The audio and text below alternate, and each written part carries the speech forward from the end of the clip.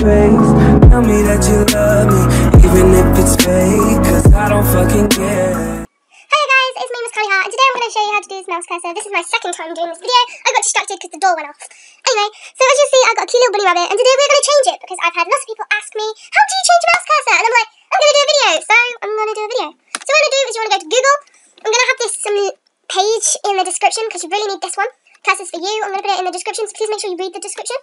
If you want the love heart or the cute bunny rabbit, you can, for the bunny rabbit, go to cute, and for the love heart, go to favourites. Just saying. I'm hoping to get a Christmas one. So all you have to do is go through the whole page. It's not actually that hard.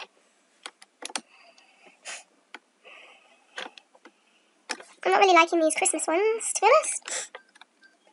And you have a whole lot of designs, which you can click. Okay, I'm going to go for this cute little reindeer. If you want to know where I found it, I went to Holidays and Evenings, clicked on Christmas, and it's on the 6th page. So what you're going to do is you're going to click on it, and it can show you a little demo. That is so cute. If you want the demo, just go to the side of the screen. Then what you want to do is you want to click download. Trust me, this is 100% safe. I've done it lots of times. And then you're going to right click on the download and click open in file or folder. Ignore that one. And then you're going to right click on that one where you found it, and you're going to copy.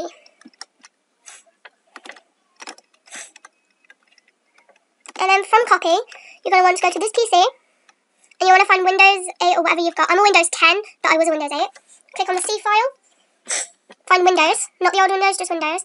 And then you have to find cursors. I suggest making your own folder, but I've just created mine cute because I'm always picking cute ones. And then you want to paste that one into it.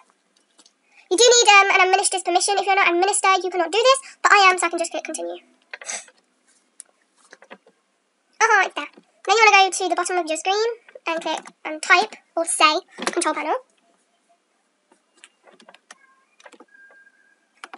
Alright, from control panel, you want to go to appearances and personalization and click change the theme.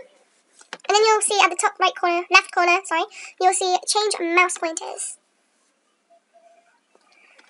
You'll come up with this, just leave it and go to pointers, and voila. Click analyze, go to your file, click the one you want, press open, and then click apply for a quick demo. Oh, you don't need that, I'm just going to X off it for a sec. And there you have your cute little reindeer or whatever you've got, and then you just click OK. And look how cute it is. And if you don't like that and you want to keep changing it, just keep doing the same thing, click mouse pointers, pointers. Oh, by the way, make sure that's on none, has to be on none. None, nothing. And then you can click whatever one you want. So if you wanted a unicorn,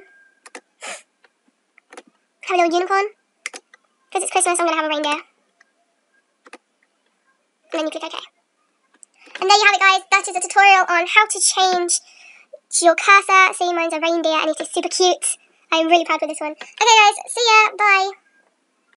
Baby, come through. You deserve a round. You deserve a